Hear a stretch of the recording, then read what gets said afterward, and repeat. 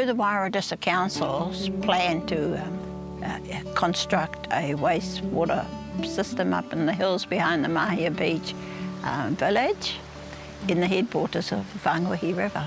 Because whatever comes down that river ends up in our Whangawehi.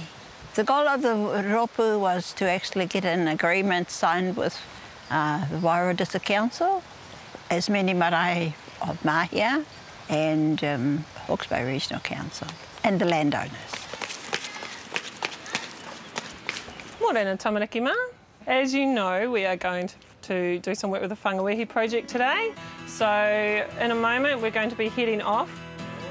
EnviroSchools is a program that basically you work into your curriculum. It's all about sustainable practices and making sure that the students realise that this is a world that we want to protect and that we want to be living in a healthy environment.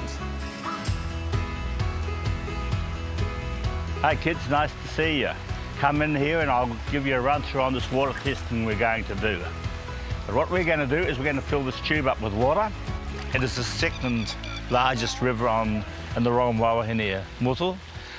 This river flows out into a mataitae.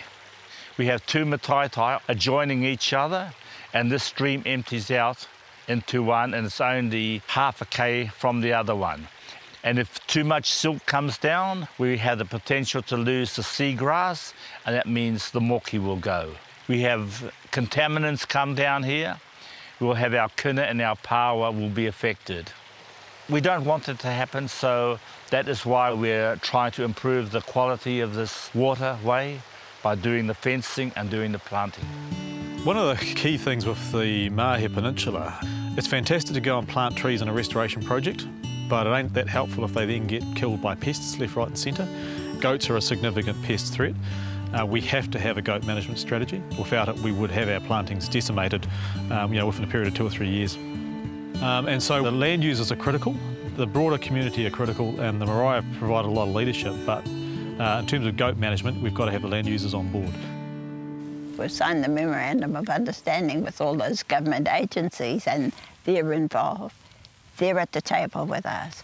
And not only that, without them we would not have access to all these expertise, like people who are expert in catchment management and freshwater fisheries and freshwater monitoring, all those things.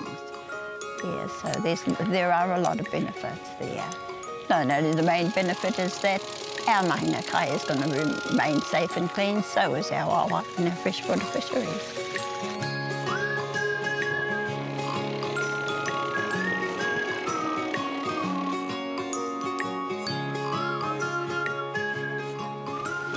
So welcome to Whangawehi today. It's great to see you here because today is a very special day where the community has been working for 1.5 years to make this day happen. What we're doing today is actually starting a forest. We put the word out there in the community. We weren't really sure who was going to turn up, and obviously we've got quite a significant crowd here today.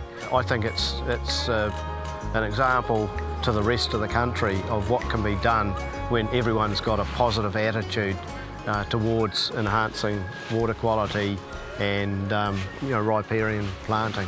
Really, our philosophy is that we're just guardians of this land and we need to pass it on to the next generation. It's been fantastic. I just can't commend the people that have had the vision to start what they've started. It's just going to be such a fantastic journey, really. So the next part for this project is probably to fence off and plant the Whangawehi stream. So from the harbour to the edge of the forest, we have got basically 7-8 kilometers of riparian strip that we need to plant and fence off. So we are working in parallel with the farmers to improve their farming practices. Probably more erosion control, and basically try to do their best to protect the water quality, which is here at the bottom end of all these farms. It's been a long journey, but as for the relationships we've developed, I'm so proud of what we've achieved. Working together and all working for the one goal, Once the trees have grown and once they've fruited, we'll get all the birds to come back. Yeah, that's a big hope. We'll have a track through it. We'll use it for tourism purposes, for ronga, for art, for weaving, all those different things that you can do with, plants. And hopefully that would have a huge, healthy freshwater fisheries.